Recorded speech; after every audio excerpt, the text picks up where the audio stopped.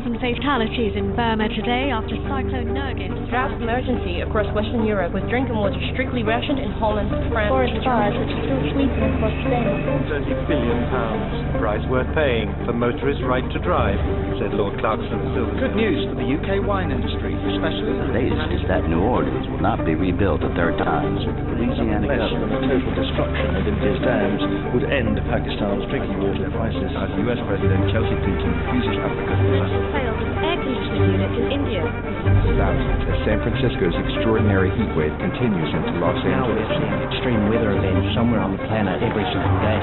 35 million Chinese refugees. Skiing in the Alps is over. Channel 4 documentary asks, is global warming really happening, or are natural... 51 degrees centigrade, the highest land temperature. More than 100 million people are homeless tonight.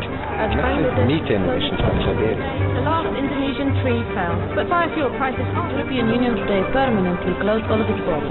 Roadside verges must be reserved for food production. London is underwater again as last night's 30-foot storm surge overcame the Thames Valley. New Zealand has also now closed its borders, leaving 22 million Australians. Reports coming in that North Sea is boiling. 100 million refugees from Middle East and continental Europe are all heading north. Species are now extinct, scientists estimate. An ecosystem are collapsing across the planet. 2 degrees.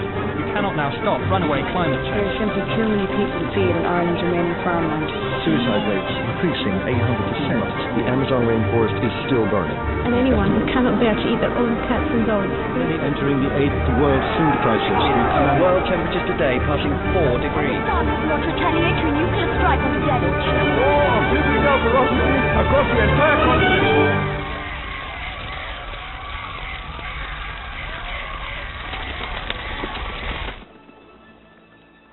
We wouldn't be the first life form to wipe itself out. But what would be unique about us is that we did it knowingly. And what does that say about us? The question I've been asking is, why didn't we save ourselves when we had the chance? Is the answer because, on some level, we weren't sure if we were worth saving?